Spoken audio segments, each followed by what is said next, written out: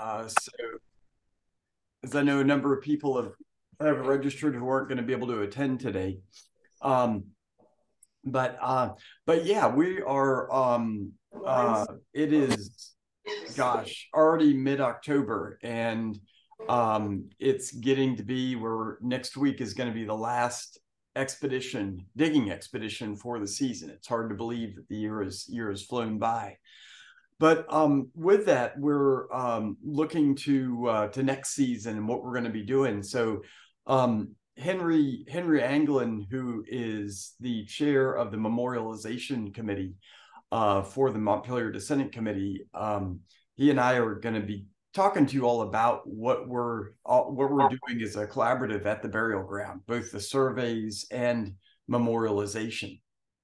So what I was going to do is, Henry, do you want to introduce yourself? Yeah, are you talking to me, Matt? I am. Okay. Good morning, Henry. Good afternoon at this point. Great to see you. All right. Henry Anglin, I am a member of the Montpelier Descendants Committee board, also chairperson of the Memorialization Committee for the MDC. I grew up in the Montpelier area, right next to Montpelier. My grandfather actually, I'm getting feedback for some reason. Are you hearing feedback? I took care of the feedback. There is some. Oh, okay. All right. My grandfather worked at Montpelier during the DuPont's time. He was a head carpenter there. My great grandfather was enslaved there at the Bloomfield. And he was one of the individuals that basically started the initial people that started development and building at Jacksontown, so which is right next to Montpelier as well. So that's essentially my background.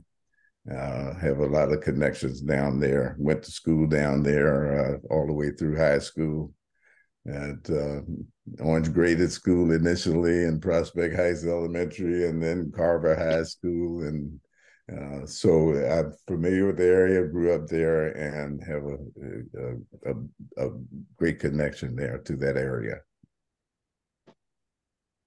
And Henry and I have done a lot of running around in the area as well, especially around Jacksontown. One of my most memorable was about 3 or 4 years ago, where we went out and found the Jacksontown schoolhouse location and looked at the burial ground there of your ancestors. That's correct. Montpelier.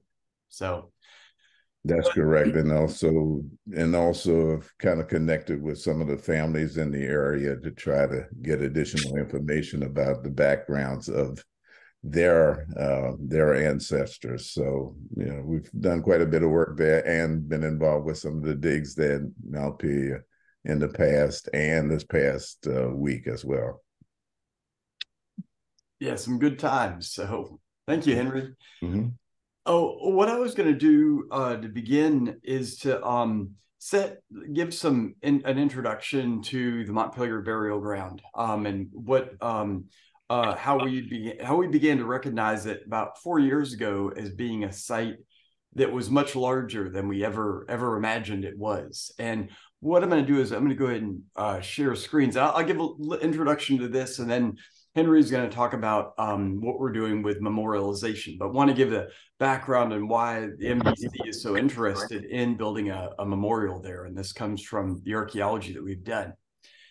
So I am going to share screens here, and hopefully you all can see the screen right here. Everybody can see the map. Yeah. Okay. So is the map visible to everybody? Yes. Yes. All right. Okay. So where the Montpelier Burial Ground is located is on the historic grounds of Montpelier, of course. This is a an overall aerial of Montpelier. And here's the visitor center that you all know. Here's the main house over in this location right here. And what we've got where the burial ground is, it's just down the hill from the visitor center over in this area of woods that is downslope from the main house in the visitor center.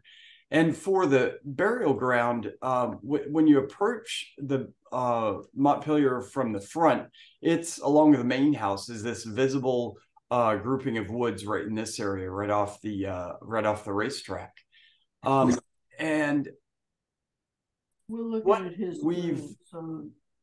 we've got with the burial ground and what we've recognized for years is that what was most visible in the burial ground for many years are the depressions that are just right beside the sign for the burial ground. And this is a photograph from 2003 with snow in some of these grave depressions.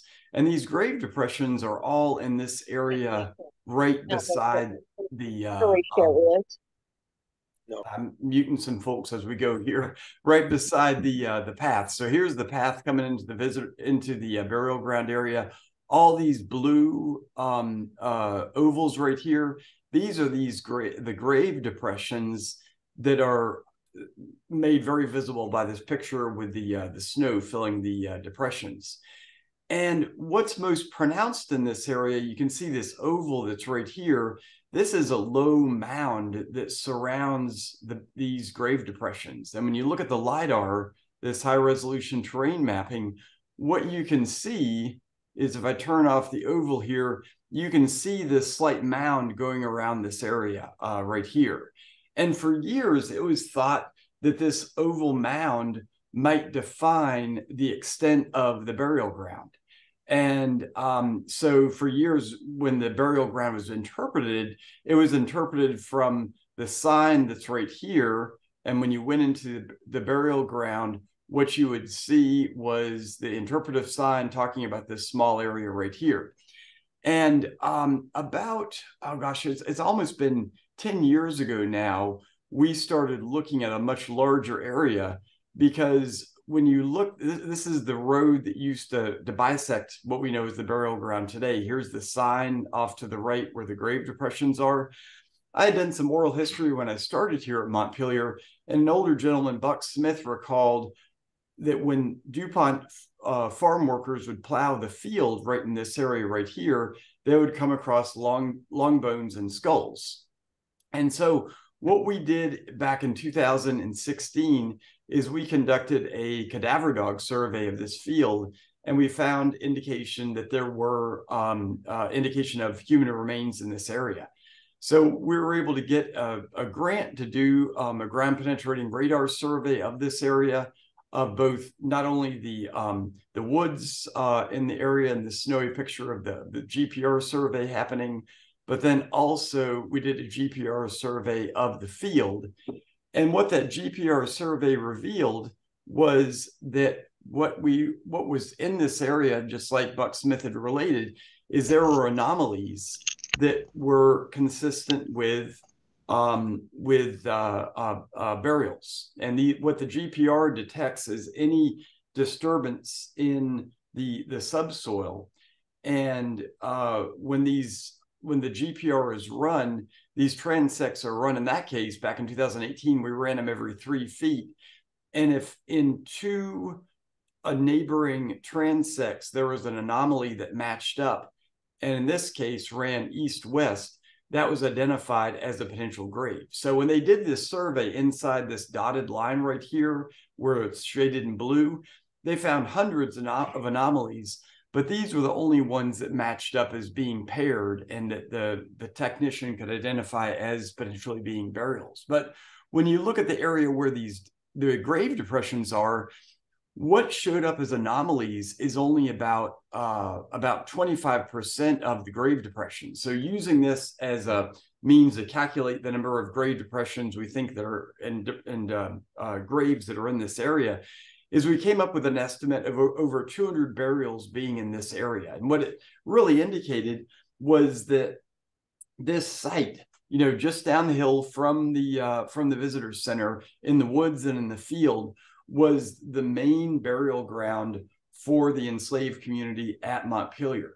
And this, of course, made this even a more special place for the descendant community, because they knew this was the area where their loved ones were buried.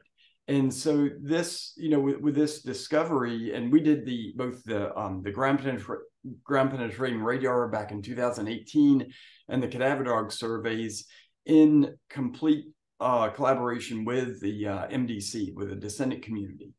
And what conversation started to come about at that point was how to memorialize this space.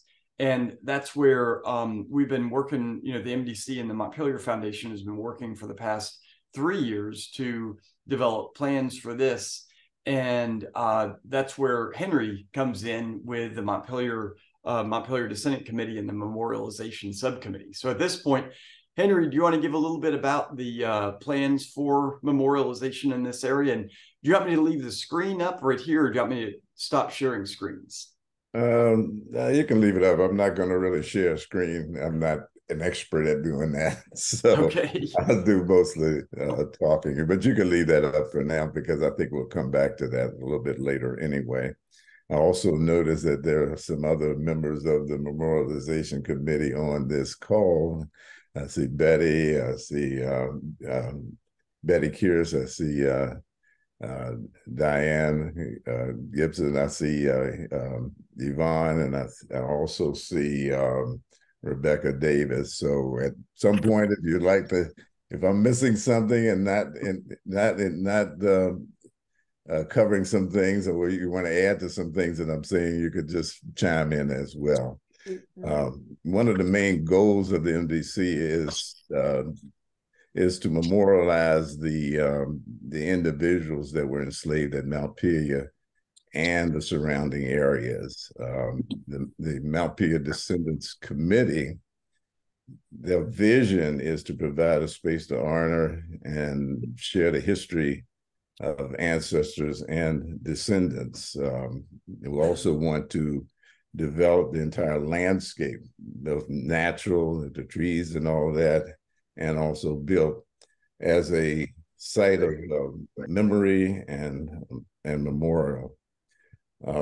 Memorialization, as I see it, encompasses mainly three things: the cemetery itself, the landscape, and also the community that surrounds the area in central Virginia. As far as the cemetery is concerned and memorialization, we basically want to, I guess some of the areas that we talked about is to restore and preserve as much as possible the cemetery of the enslaved. And that's what Matt has been talking about, trying to look at that area and to see what's present at this time. We want to identify the graves and the markers, and there are within that area, as Matt said, you see some of the grave sites, but there are also markers there that help to identify the location of those various grave sites. We want the space to tell a story about our ancestors and other relevant topics. We think that the memorial should be woven into the landscape, and as constructed should also probably, as well as being built into the area, also provide a certain amount of protection. And we wanted to also, the space to also tell the stories, as said, stories of relevant topics and the like. The space we wanted to be developed in a way that we would honor those that are buried there. We want it to also be tranquil in its design and the way that it provides an opportunity for people to come in and experience. I know people have in the past come to those sites and have had a profound connection with their ancestors there. And so it needs to be a space that's tranquil and gives the people an opportunity to really bring forth their feelings in that area. As we look at what we are thinking about as far as a memorial is concerned, in addition to those areas, it certainly has to be something that should be sustainable and minimum upkeep, and also be environmentally friendly as far as the construction is concerned. We want to construct a space that reflects the enslaved ancestors' sense of hope, their humanity, the cultural customs, the oral narratives, and resonance. At this particular point, we've had many discussions about ideas and possible constructions, but it's not finalized. What we need to do at this particular point, and we are at that point, is we're beginning to develop a plan to solicit proposals from firms that are experienced in the area of developing landscapes and memorials. Those plans would be formal plans that will be provided by those firms as far as the memorial for the cemetery is concerned. So that's one part of what we're looking at as far as memorialization, the cemetery. We're also looking at the landscape as memorial. There are many other areas throughout Montpelier that we are looking at to provide a landscape for memorial for the enslaved that toiled there, that sustained their livelihood and also contributed to the Madisons and the nation and as a whole. We want to interpret the landscape and Montpelier as a site that provides educational and historical links to the enslaved to the Declaration of Independence and the Constitution. We want to again look at the history of the site, look at the background, and make sure that visitors can understand the total picture of the contributions of the enslaved, as well as the Madisons and the families that lived in the area.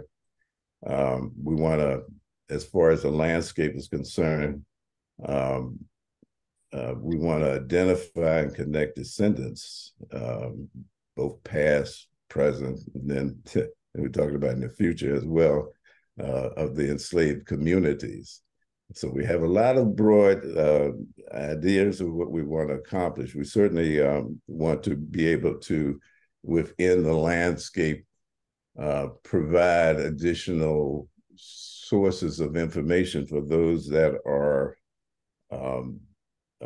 viewing the sites. We might include things like placards and names of individuals that we may have that lived on the landscape, and mark significant spaces, such as maybe there's an area like the East Woods, which I'm not sure if anyone's familiar with. It's an area where at some point there were tobacco growing fields there, but then there's a canal that was built there to help with the irrigation of the tobacco, and that's still running today. It's something that's has survived all those years, and it's still flowing at this particular point in time. So, those are areas that are important to Montpelier. It's important as far as the contributions that the enslaved contributed to. We want to.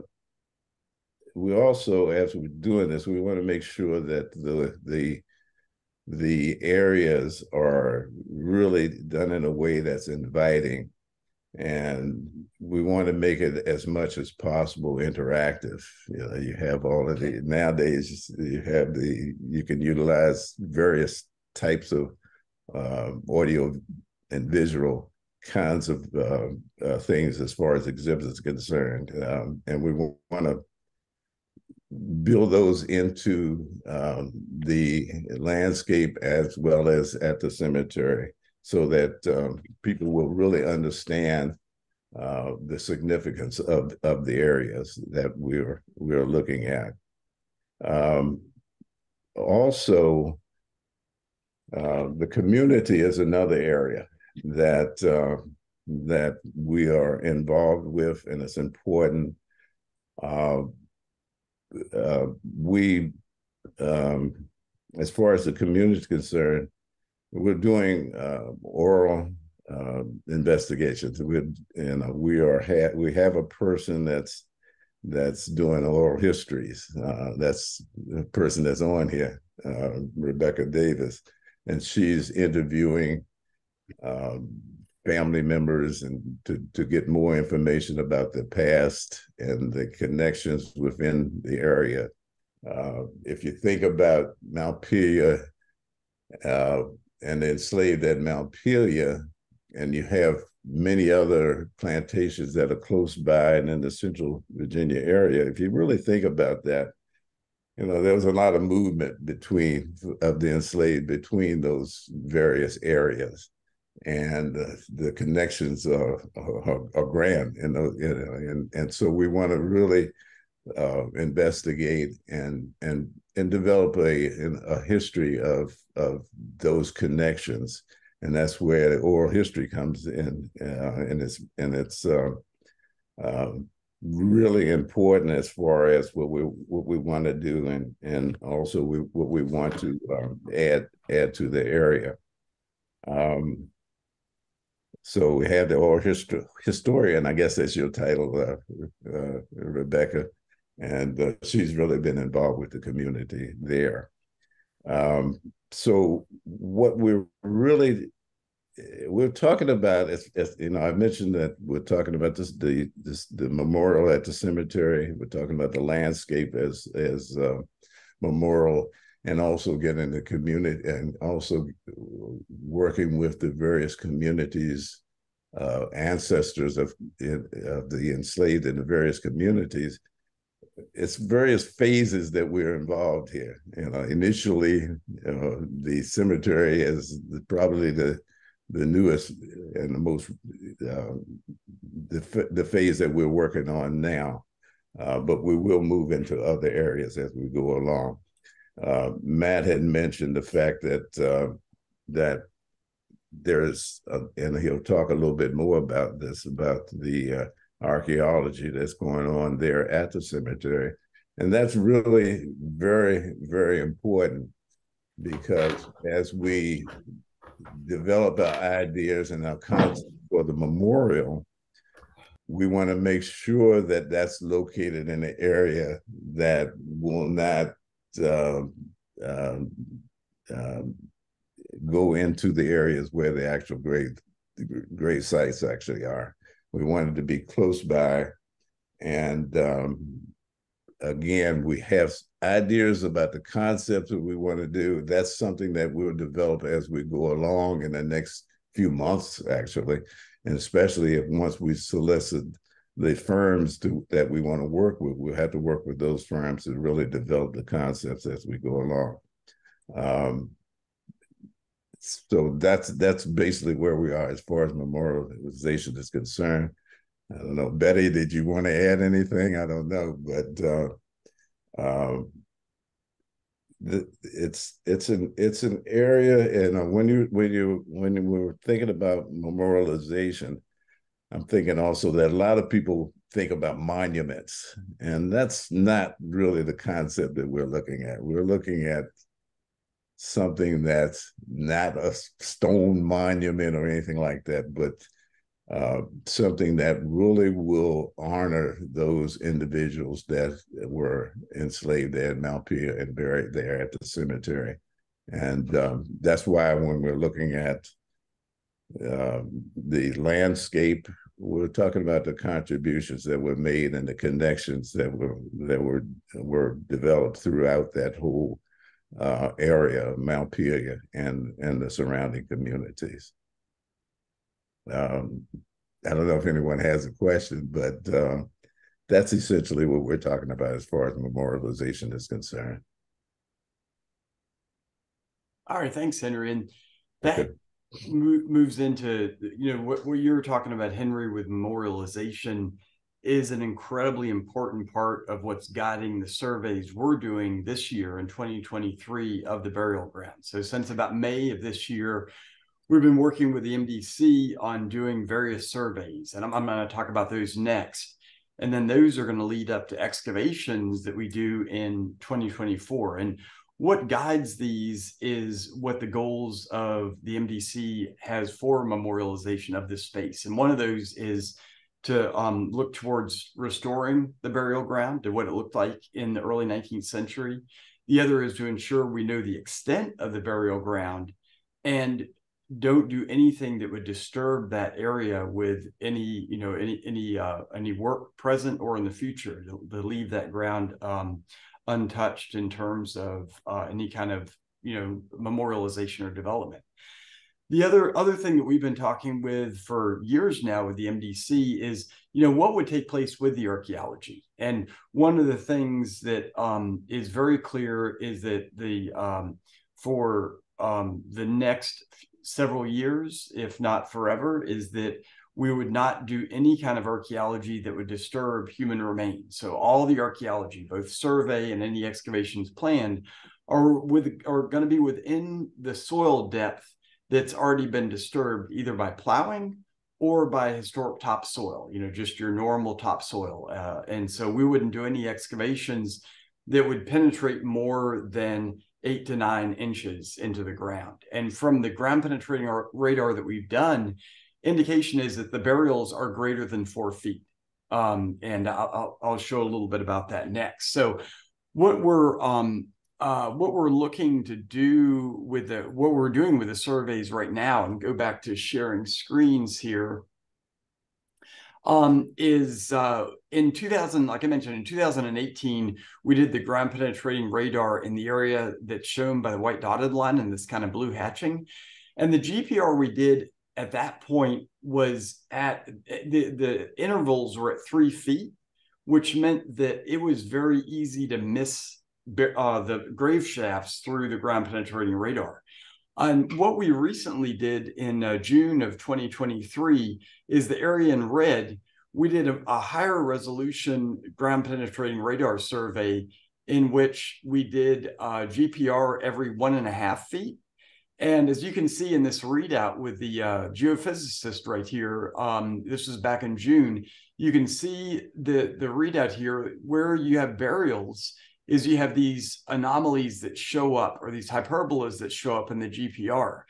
And what the geophysicists do is they plot those out. So the area in red is where we did the more recent ground penetrating radar survey.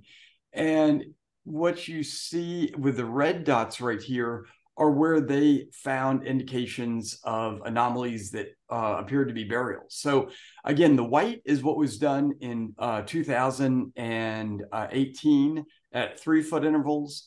Inside the red is the results from the June 2023 survey at 1.5-foot intervals. And you can see there's a lot more burials that are indicated in this area by the GPR. And in fact, some of them are just amazing. They run east-west as they should, but they line up in these north-south rows that are, you just don't get lines like this naturally. These are, human created anomalies, in this case, more than likely grave shafts. So what we're doing right now is we're doing a ground penetrating radar survey outlined in yellow. The state of Virginia just gave us a grant to do a higher resolution survey of the entire area. And this is a picture just this morning of the ground penetrating radar that's happening over the entire area. We're doing the entire burial ground at a 1.5 foot interval to try to understand, in this space inside the this area of orange. So I've got way too many lines here. Let me turn off the these guys. So we're back to this one. Inside what's the yellow area here, we're doing a close interval ground penetrating radar survey of this entire area. And what we'll have is, hopefully by about November, is we'll have a good idea of what the ground penetrating radar indicates in terms of burials from the readings from the GPR. Now, one thing ground penetrating radar technicians do say is that these should be tested ground truth, meaning the overlying topsoil removed to reveal the tops of grave shafts. And this is something we're talking with, the Memorialization Committee about, and we're going to be having more discussions on that. But any ground truthing, again, would be just removing those disturbed soils down to the topsoil only within about 8 to 9 inches, and not disturb any remains. Now, some of the other surveys that we're doing, like Henry, you were talking about the vegetation in this area. Obviously, this is a woodlot. And when you look at the LiDAR for this woodlot, there's indications that there's areas that were plowed because of the smooth landscape. And when you look at the terrain map, what you can see, it's hard to see in this one, but there's a line that runs from the LiDAR down through the middle of the woodlot through this area. And what we found indications of through the metal detecting survey and a vegetation survey that we did is this area on the eastern side of the woodlot looks to have been plowed in the late 18th, early 19th century. And the question is did this plowing occur before or after these burials were in place? So these are some of the questions we want to answer through the archaeology. The area that's on the western part of the burial ground over in this area appears to have never been plowed. And one of the set of clues we found from this is through vegetation surveys. We've had a local group do a vegetation survey plots of vegetation across the burial ground. We did a spring ephemeral survey back in May. And then more recently in July or August, we did a full emergent survey with Devin Floyd, and then also Michael Carter, who's also an MDC member and a member of the Memorialization Subcommittee. And what this team was looking for is evidence for intact vegetation from the period of the 18th and 19th century.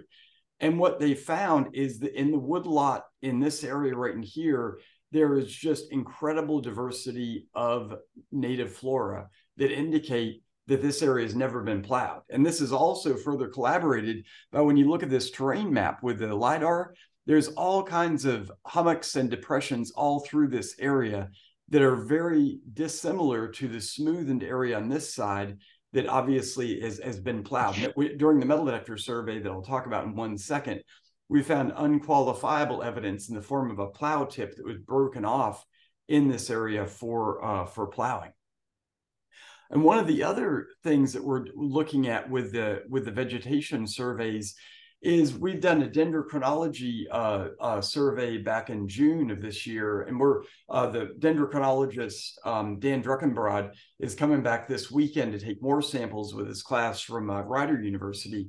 But we saw cookies, like Bruce, one of the volunteers, one of the guides here, took cookies from some of the downed trees that the dendrochronologists are going to date. But what the dendrochronologist can also do is look at not only date the trees from the number of tree rings, but then when you take these tree rings and you look at the size of the rings, when a tree is grown in an open area where there's lots of sunshine, the rings are very fat. And then when it's in a dense forest, the rings get much tighter.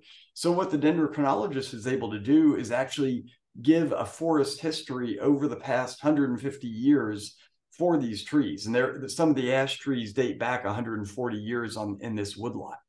And not only did we do some of the, what the dendrochronologist also did is take core samples from some of the living trees as well. What's interesting is the 1908 map shows this area in here as being a cedar thicket, which does have some age to it. And the question that remains is, how long has this area been in woodlot? And this is where, with the metal detector survey, one thing that we're doing right now is doing a metal detector survey across this entire area. And those of you all that are familiar with Dennis, know the work that he's done. This is a picture taken this morning of Dennis doing, with a grid, 10-foot grid. The blue flags here are every 10.5 feet. So what Dennis has been doing is marking hits on this 10-foot grid interval and then counting up those hits so we can get a density. And I'll show that map in a second. But then also sampling any near surface hits. So basically, following along this line of logic where we're only disturbing the ground within 8 to 9 inches. The only samples that Dennis is digging are those that are less than 8 inches in depth. And then furthermore, what Dennis does is when he finds a hit and excavates it, he photographs it in the field and then reburies it. And this allows any objects that are associated with, surface memorialization from the 19th century to remain in place. Now, when you look at the map for the metal detector survey that's been done so far, yes. When you look at the density of hits in this area, this is on the 10-foot grid, this area in here. Dennis is going to be doing a metal detector survey within this area of orange, the orange dotted line. He's completed this area in here, and you can see there's only a few areas where there's a concentration. This area right here is interesting because what Dennis found here is a cookpot fragment in the middle of a cluster of nails. And given that this location is within this field, the question that's begged, is this a cooking location associated with the agricultural operations of the field, or is this a cooking site that's associated with one of the burials that took place here, one of the funerals? Some of the other things that Dennis has located with the metal detector survey, and they were interested in looking at, let me turn off some of these anomalies here, is he's located buttons. And this, the button that's right here, there's a picture of Larry holding this button in its location. This button that Dennis found, this has a star emblem on it. What Dennis says about this button, these buttons he's found in this area, is they're some of the highest quality 18th century buttons he's seen on the property. And this would go along with, this would be on a man's coat button. If you've got a funeral that's happening, people would be dressed in their best clothing. And as Larry noted, Larry Walker is a minister. He's officiated over hundreds of funerals. People are hugging. That's the time when buttons could fall off a jacket. So these buttons are, indication of potentially, the activities that were happening in this area. There's another one that was found up in this area right in here. And then in the middle of this, what Dennis also found, like I mentioned, this is in the area of this plowed field. Dennis found this fragment of a plow that broke during plowing. And so this is a late 18th century plow. it gives indication that this area in the eastern part of the project was plowed on this side right in here. And what this also begs is, whether there are fences that would have been placed to potentially protect or demarcate where the burial ground is. And so, for example, if I turn off the metal detector survey data here, and you see this line right here, Dennis is looking for any evidence for fences. This would be in the form of nails that are in a linear format, and then also fence wire that might be present in the area. So with the metal detector surveys, what Dennis is interested in locating is the evidence for fencing, evidence for activities that took place within the burial ground. And again, this is to allow us to have an idea of what happened in this space. And what we're going to be doing with the information from these surveys over this for the 2023 season is this is going to inform what sort of features we're going to be excavating next year in 2024. And again, the goals of the excavation for 2024 are to understand what the burial ground looked like. Was it wooded? Was there fencing that surrounded the burial ground? Are there any indication of grave markers, alongside, the stones that we found in the area? Are there also brick grave markers that we find on the surface? So when Dennis is doing this gridded metal detector survey, one thing he's doing is mapping any stones that are that he finds in this area. And in fact, where these anomalies were located from the June survey right in here, he did find stones in this area that are very similar to these quartz stones that show up in the area where the grave depressions are.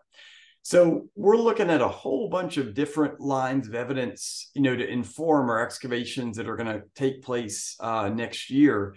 And again, we're in discussions with Henry's committee, the Memorialization Committee, to decide, what takes importance, what are the features that we're going to be investigating, and then how we go about with expeditions doing this work. But again, kind of the guidelines for this are we're not going to be disturbing any human remains whatsoever, and then also doing excavations to understand the extent of the burial ground.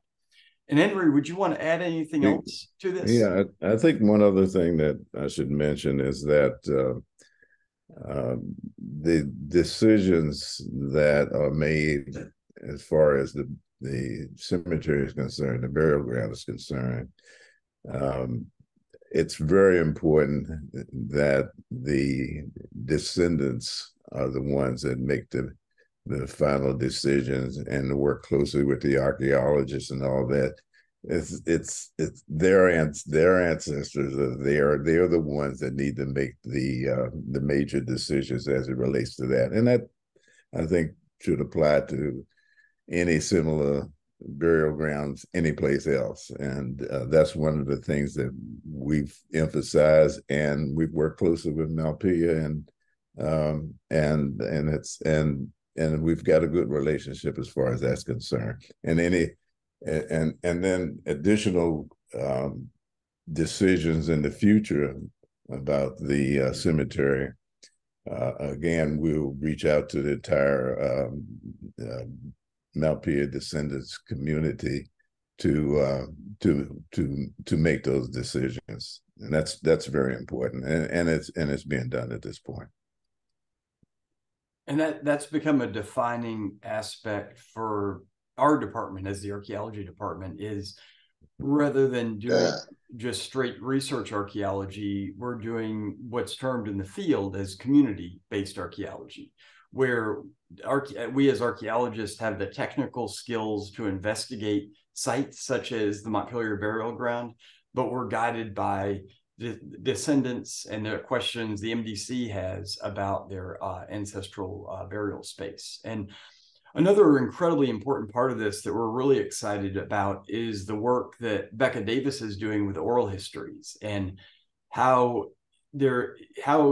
what information is out there about home place burials, such as the Montpelier Burial Ground, that we should be looking for evidence for in the archaeology. Like, for example, what sort of traditions are there out there for grave offerings at these sort of areas? And we did a tour of the burial ground last week, and one of the things that was talked about during that time, Bruce Monroe brought this up, is the differences between a burial ground that is in a space that's not officially recognized as a burial ground, such as as a burial ground on a plantation, as compared to a burial ground on a church, where it's expected that burial ground is going to be present. And what Bruce said is, in his notes that he's seen, is periwinkle is often present at these home place burial grounds,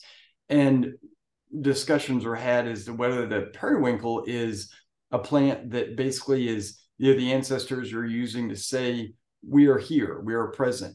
And so, with archaeology, this is where, we're combining both traditional archaeological techniques, where you think about with the metal detector surveys and ground penetrating radar, with the vegetation surveys, because those are part and parcel. And one of the things we also want to look towards protecting is the vegetation in the burial ground. And this is something, Henry, I think you stated that the vegetation and the natural area are an incredible part of memorialization.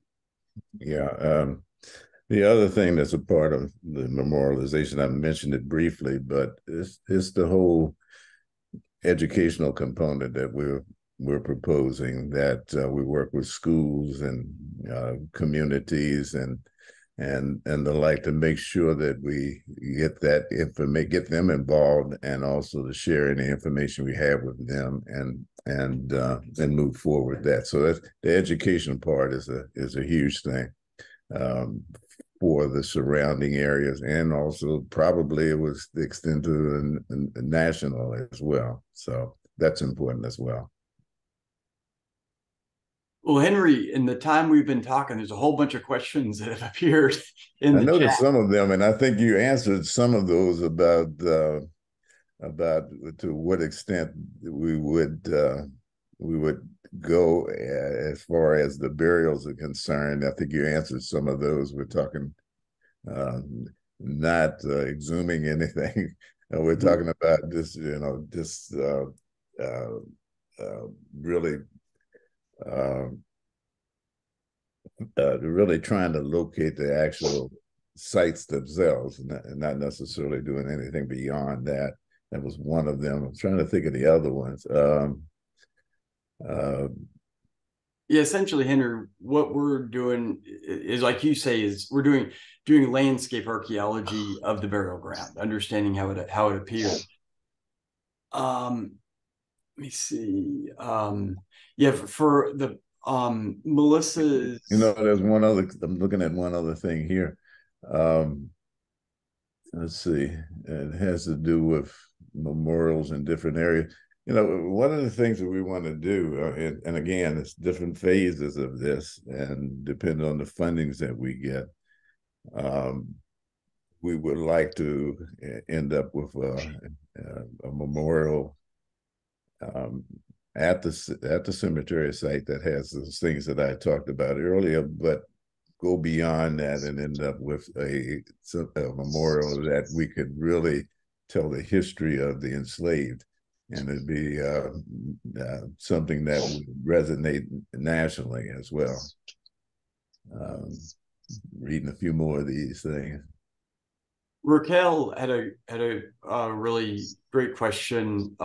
She asked about Mr. Anglin. You were speaking about how the committee wants to make a memorial space that is protective. Would love to hear more about what that looks like for you.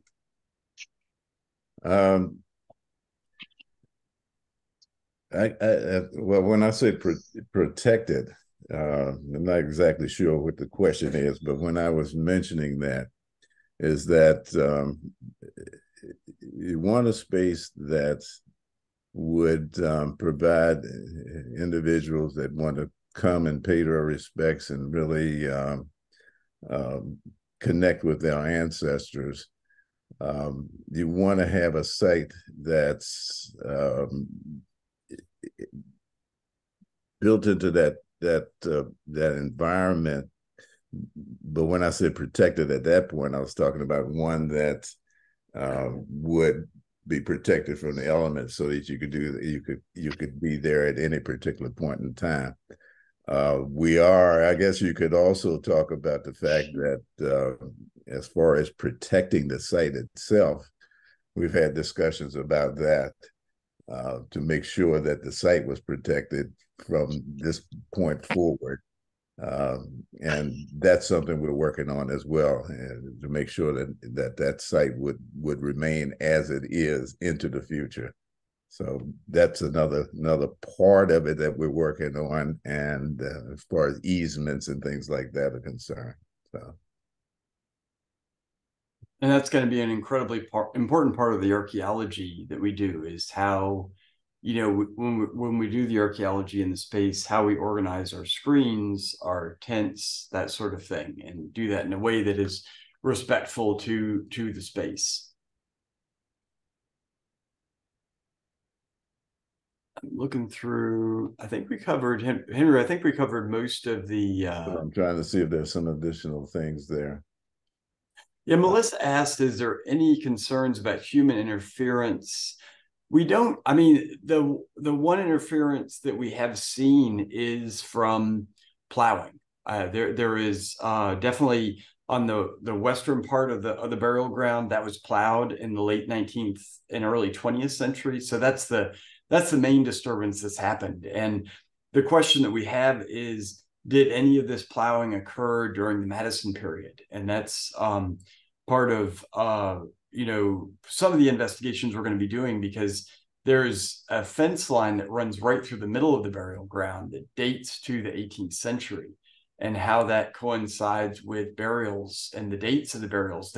Was that a plowed field that was later, after the plowing ceased, the burial ground expanded into that area, or was it part of the burial ground that then was taken over by the enslavers to be plowed and made into agricultural fields? And this, of course, speaks of the erasure of the community on the landscape. And this is a history that African Americans have had for centuries.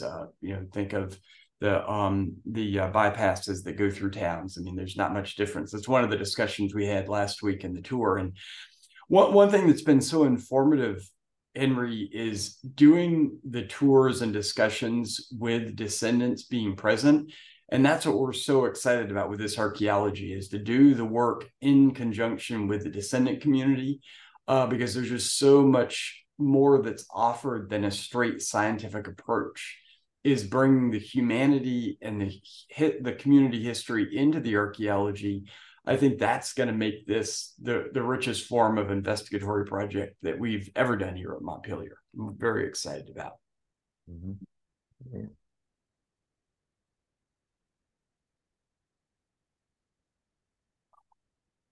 Can I just jump in real quick? Absolutely, Becca. Awesome. I just wanted to kind of add another element to the question that Raquel asked, rather, not answered, my goodness. In terms of the vegetation survey as well, we were talking during the Memorialization Committee, we were also talking about the fact that we should probably consult a Native American expert on vegetation, because that one specific area in the burial ground would have been untouched for who knows how long. I mean, we all can agree that Native Americans were living on the site long before any of us or Madisons or their enslaved were there. So I think that it's important that we also include the Native American aspect into the narrative, because there's not, the timelines are a little squishy. There's not really a definitive Native American occupation ends here and Madisonian starts on the other side of that. So yeah, we're just trying to be as inclusive as possible. Mm-hmm. Yeah, and the Native American knowledge of plants would work into that. Absolutely. Mm-hmm.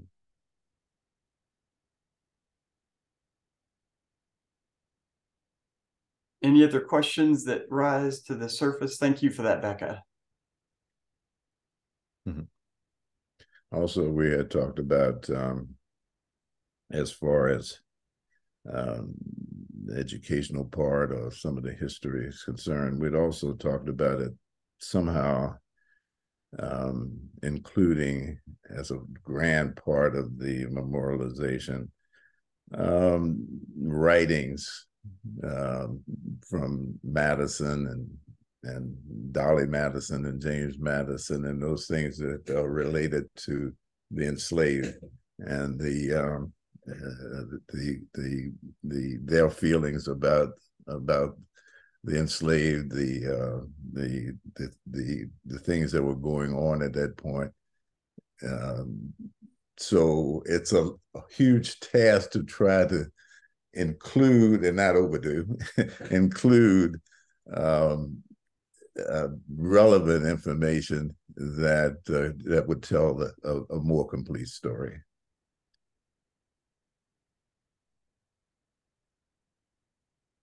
Well, it's exciting what we've learned so far, Henry, and where we're at with memorialization. This is what's really, I feel, significant about this in many ways is the construction of a memorial will be the first time descendants have had a voice in how this space will be recognized, and that's something that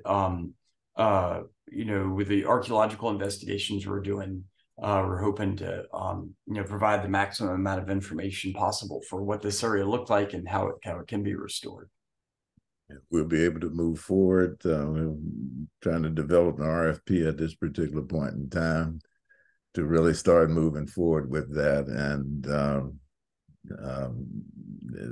it's a task to develop a good RFP to get the firms that we need to work with us to do that. And we'll have more information about that a little later on as we go forward. Matt? Yes.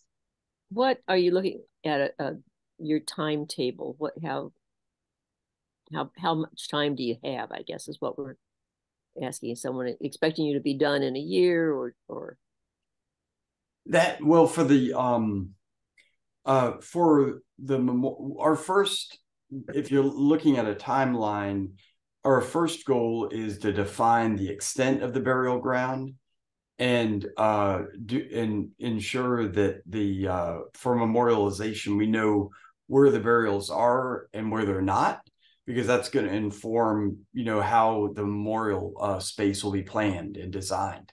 And so that we're hoping to, Henry, I guess the timeline for that is we're hoping to have that be done by the spring of 2024, or is that sooner?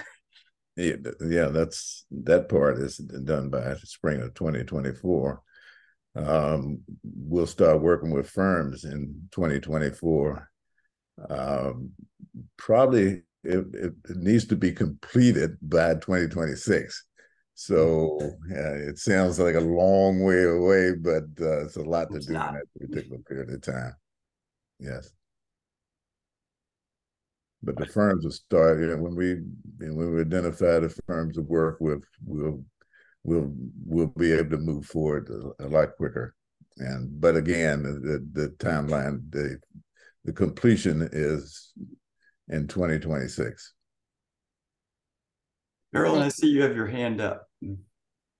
Well, I just wanted to say this is so exciting to see this happening. I've been, ever since I visited Montpelier back in 1927, it's been a love of mine to have people, enslaved people, have a voice, and descendants have a voice.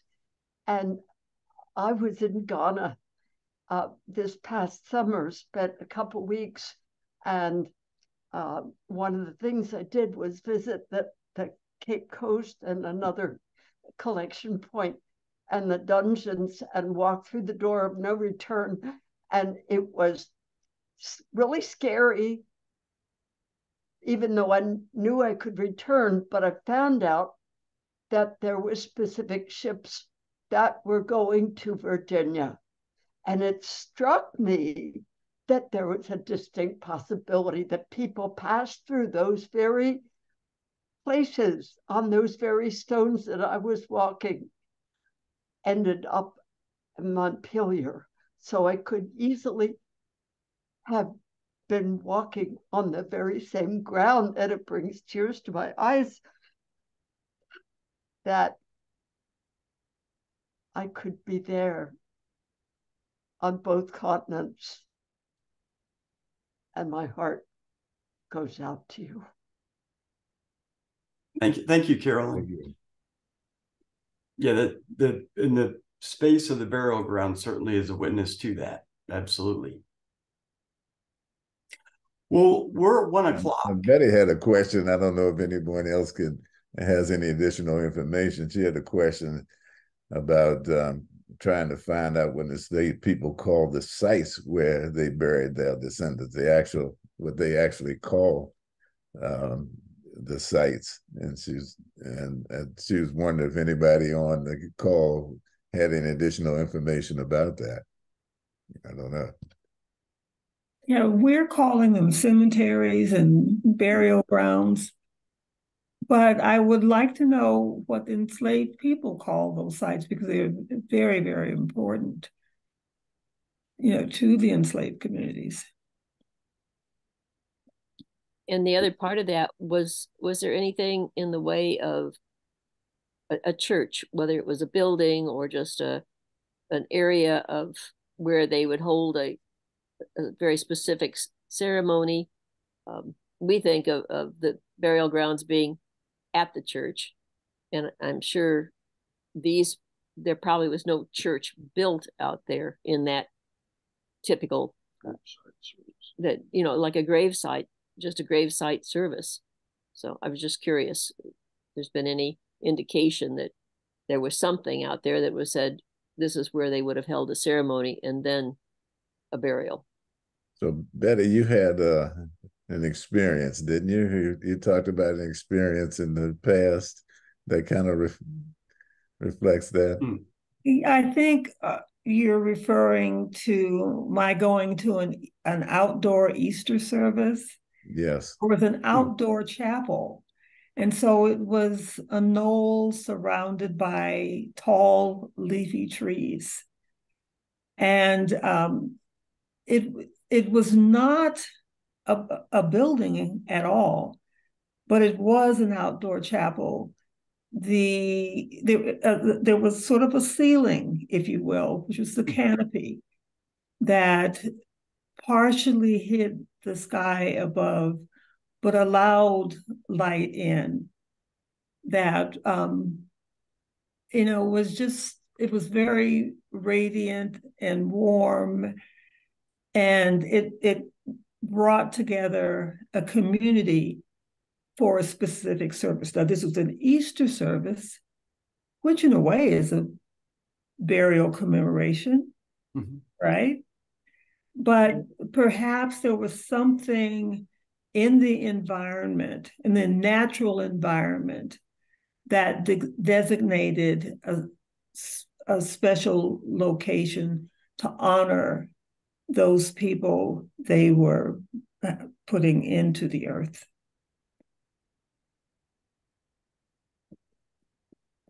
An indication is that the main part of the burial ground has always been a woodlot. So that would go with what you're saying, Betty. Yeah. And that's part of what we're talking about, incorporating that into the memorial at the cemetery. When we talked about the natural environment of the trees and the periwinkles, and being able to incorporate that into what we're looking at as far as the memorial is concerned. I just want to comment on how many people were in this meeting. I think what I saw up on the participant count was as high as 83. So that says to me, we have archaeologists, we have descendants, We have scholars, and I don't know everybody's background, but what it does say to me that Americans who care are recognizing that enslaved people were also unrecognized founders of this country. Now, I think I'm butchering a term that was coined by James French. Maybe it was invisible founders. But what the term is saying is how important enslaved people have always been to the founding of this country and the success of this country, especially in the area surrounding Montpelier, which we're calling the Ark of the enslaved communities. But, I'm just so pleased and grateful that so many people are coming together to, recognize how important enslaved people were. And yeah, I was looking at another comment here. Yeah, water has played a part in a number of areas that, as far as burials are concerned. I mean, even in that area, if you think about it, and we're talking about a serene area where you have the trees and the periwinkles, and you're also talking about the birds in the background and the sounds of the birds and things like that. All of that can contribute to what we're looking at as far as a place to honor those who are resting there. Well, Betty and Henry, that was a beautiful way to end this discussion. So, but thank you all for being here today, and Henry especially, thank you for giving us information about the memorialization. And as we work with the MDC on developing the plans and the goals for the 24 excavations, we'll be sharing that with you all. So, but in the meantime, thank you so much for attending today. I'll send the recording out after this download. So thank you so much, and hope to see you back here at Montpelier very soon. Bye, everybody.